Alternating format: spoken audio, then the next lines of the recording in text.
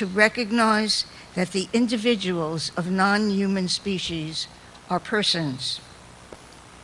This challenges conventional and imperialist theories of domination and hierarchy and seeks compassionate and respectful relations with all beings. Last year, preparing to visit the elephants in the wild in Africa for the 9th time, I started writing about visiting the elephant people. I could no longer avoid asserting what indigenous people on all continents have always known: we are kin with all life.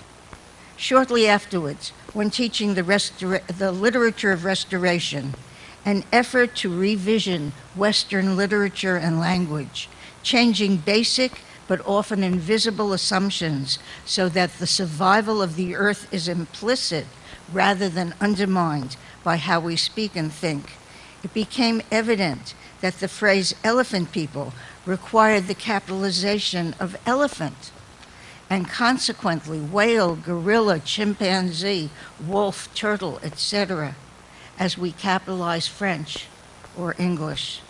Such a simple shift asserts that we are peers, co-participants in the life and activity of this world. On April 7th, 2018, the article in the New York Times on the work of the Non-Human Rights Project reminded me of sitting with friends in a living room in 1972, reading Christopher Stone's argument in the California Law Review aloud. Should trees have standing toward legal rights for natural objects? We were electrified. We knew that an original and revolutionary way of thinking had entered the public discourse, and everything would change. In 2017, 4 rivers were given the status of legal persons, and Mount Taranaki in New Zealand also received legal status. Even as the natural world and all its beings are violated, mutilated, and murdered as never before, we are within another wave of radical recognition and revisioning of the status and relationships between Homo sapiens and all others. There will be encouraging and substantial consequences of this gathering that we cannot imagine or design. The elephant people know this and have gathered us to recognize the enormity of their pain and the greatness of their being and wisdom. The following words are from Intimate Nature, Woman's Bond with Animals, which I co-edited with Linda Hogan and Brenda Peterson in 1998. The words are prescient. At the center of empathy and compassionate understanding lies the ability to see the other as true peer, to recognize intelligence and communication in all forms, no matter how unlike these forms might be, how unlike ourselves these forms might be. It is this gift of empathy and connection embodied in the relationship between us and other species that enables us to thrive now and into the future, to honor intimacy across the seeming boundaries of species is to return the sacred to the world.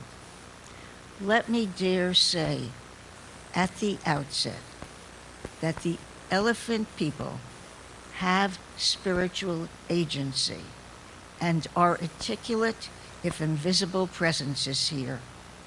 Over the last 20 years, friends, colleagues, some of you in this room, and I have heard calls to meet the other, have experienced mysterious, unfathomable, incomprehensible, but true and irrefutable connections with non-humans.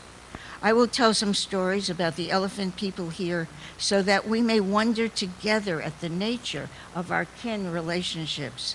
These stories are about elephants sending out calls, about elephants having agency and our willingness to follow. In 1998, I had a matriarch performing a mourning ritual over a dead bull whose tusks had been hacked away. I did not think my psyche had created that dream. I thought that the dream had been sent and began to feel a disquieting and baffling longing to sit in council with the elephants. I could not explain what this meant. On Epiphany, 1999, 5 of us were at Chobe Wild Animal Park in Botswana. At the last hour of the last day in the park, a bull elephant was grazing a half-mile away on a strip of green that bordered the muddy river. I called to him in my mind. He began to walk steadily and determinedly toward the open bed of the truck, where I was watching, not without a kind of holy terror of what was occurring. The elephant stopped, twisted his trunk in an impossible knot, and approached. We stared in each other's eyes. Silently, I said, "I know something of who you are. You are from a Holocausted people, and so am I." In about 10 minutes, he moved to the back of the truck and then to the other side. At least 30 minutes. Then in a flash, he was gone. We were all overwhelmed. Because the park was closing, we had to make our way against our better judgment along the road as cows and calves came down the incline in a landslide of elephants. But rather than being hostile, they lined up along the river, bowing their heads and flapping their ears as we bowed back. Had I not been with 4 other people, I never would have believed this. We were shaken to our core. We recognized the elephant as an ambassador. I'm often asked, well, what did the ambassador say? Elephants have never spoken to me in words in my mind, except in 2017, when Frankie, the junior matriarch of the herd given sanctuary at Tula Tula by the elephant whisperer Lawrence Anthony, asked, "Can you imagine what it's like to be a matriarch to a herd that I cannot find water for my little ones? Confined on this preserve, I am helpless." Although other exchanges were not in human language, precise communication arose through the circumstances of our meetings. Time and time again, narratives emerged that could not be discounted. From Chobe, I visited wildlife activist Gillian Van Houten at Landalosi Game Reserve in South Africa. She and her partner, wildlife filmmaker Jay Vardy, were intending to bring Angus, an elephant captured after a brutal cull, back to South Africa before he went into must.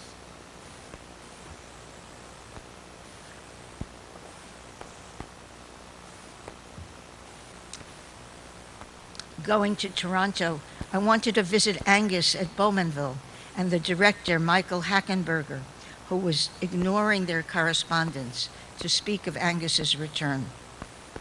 Though I'd made an appointment, confirmed many times, Angus was not there. However, I did see an agonized bull in must, chained to a wall. The image has haunted me since. Ultimately, Hackenberger agreed to return Angus to South Africa, but not to Vardy and Van Houten, publicly asserting that the prospective return was not inspired by conservation reasons. Angus died of a trial sedative before being placed on a plane.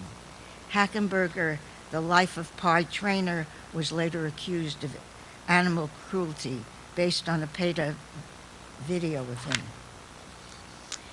The video whipping a tiger. Public outrage caused attendance to drop drastically, and the zoo was closed down.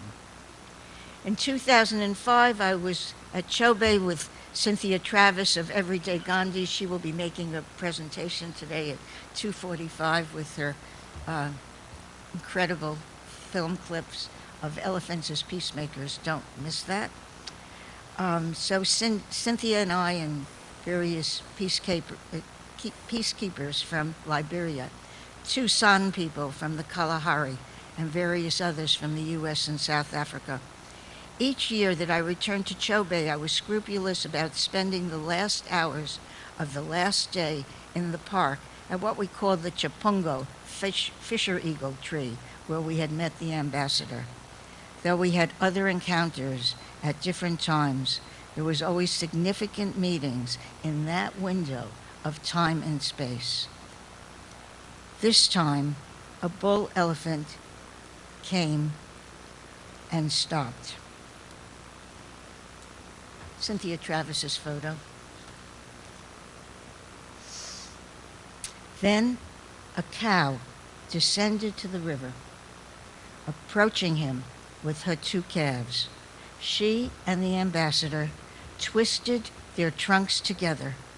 While the 2 cows reascended the hill, the little bull lingered until he was dismissed, wrapped on his butt by the ambassador as a human father might. Minutes later, the ambassador led us forward some 100 feet, stopped, poked at something on the ground, and threw us a weathered elephant thigh bone.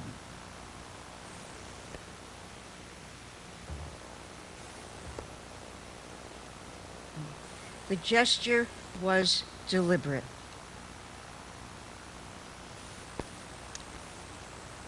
The bone, you understand, from elephants who are so involved in mourning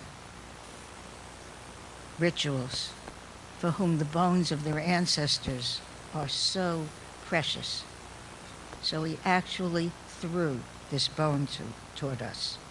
He turned, twisted his trunk, as he had in 1999, went down on his knees, rose up, and disappeared into the bush. In 2011, Christina Jerzakowski, founder and chairperson of the board of Fossil Rim Wildlife Center in Texas, and I returned to Chobe. We were parked at the Chapungo tree at the last hours of the last day. Suddenly we were alarmed when a very small elephant came down to the waterhole alone. We watched carefully, concerned that we could not protect it from a predator, as humans must not interfere in the life of the wild. All we could do was pray. About 20 minutes later, a herd began descending. A bull, elephant, and cow, seemingly the dominant ones, approached the little one together, and all began crossing the shallow river. For a while, the area was deserted, but in the last hour, the herd returned, including the bull, the cow, and the little one. Then a car pulled up to the waterhole, and the driver jumped out with his camera, causing great agitation. He obstinately ignored our warnings as some members of the herd went to the rise on the road.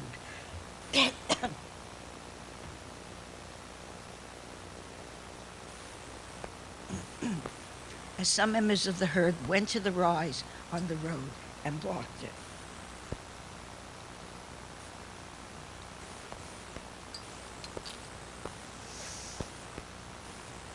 Returning to the car, he revved the engine and started up aggressively. When he reached the elephants, he did not slow down, and one of them rose up and trumpeted with clear anger. We did not know if they would part in time or smash the car. They parted. The elephants returned to the river. Now it was time for us to go. I turned the key and began moving very slowly, but the elephants returned to their former station and blocked our way. So I turned off the engine, accepting that we might have to stay in the park. But when our acquiescence was clear, the elephants parted and led us on our way.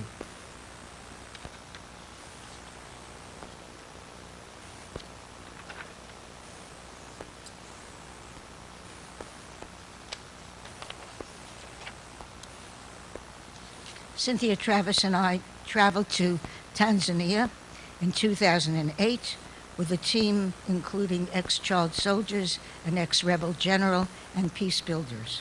We wondered if we would have the equivalent encounters when traveling with a guide in an unfamiliar area. We did. Then she and I returned to Africa in 2016 and 2017, and were on safari with both our own guide and local guides who could well be skeptical of our pursuit of such connections. There are so many stories to tell, but in 2017, in Damaraland, Namibia, with the desert elephants, at the end of a 3-week safari, Cynthia, Matt Myers, former chief ranger at Mala Mala Game Reserve, and I were following a bull elephant who had greeted us at the threshold of the last day of our earlier safari in 2016. Although we'd been with him for the last 3 days, this day was yet far different. He was leading, and we were following. After an hour or more, he went up on a rise and began battling a little sapling until it was broken off. Then, to our astonishment, he went down on his knees, turned his back to us, and went to sleep. Neither we nor Matt had ever been with an elephant when he lay down. We waited for 20 minutes and departed. Later in the day, the last hours, we came upon him again, or he came upon us, and we followed him respectfully, his actions and direction clearly intentional. At the time we had to return to the lodge, the bull had hidden himself in dense shrubbery. Were we to leave or wait? We felt tested. We were ready to depart, but when he trumpeted, he emerged and proceeded in the direction we would go as well, stopping so frequently to piss and defecate, which elephants do when happily greeting each other, that we noted it. Then he set out for the sand rivers toward a watering hole filled by local people in return for receiving water from the government for themselves. He was heading north, and so were we.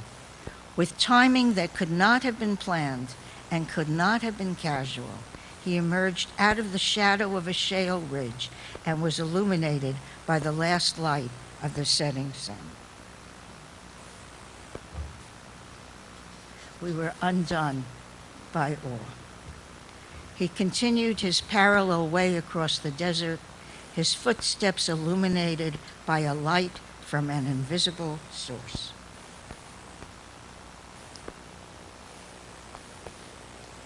As we pursue this most demanding, essential, and sacred work together, let us keep this question in our hearts. Who are these sacred beings who have gathered us here? May we free them from sacrilege and violation, rescue old wise ways while creating new relationships among all beings. I'm closing with a poem of mine, which is in your folder. My name isn't on it, but this is the poem. Mandlovu Mind. Mandlovu means female elephant in the Shona language. Suddenly, I am of a single mind, extended across an unknown geography, imprinted as if by a river on the moment.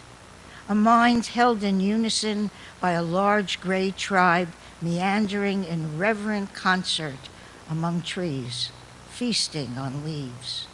One great eye reflecting blue from the turn inward toward the hidden sky that again, like an underground stream, continuously nourishes what will appear after the dawn bleaches away the mystery in which we rock through the endless green dark.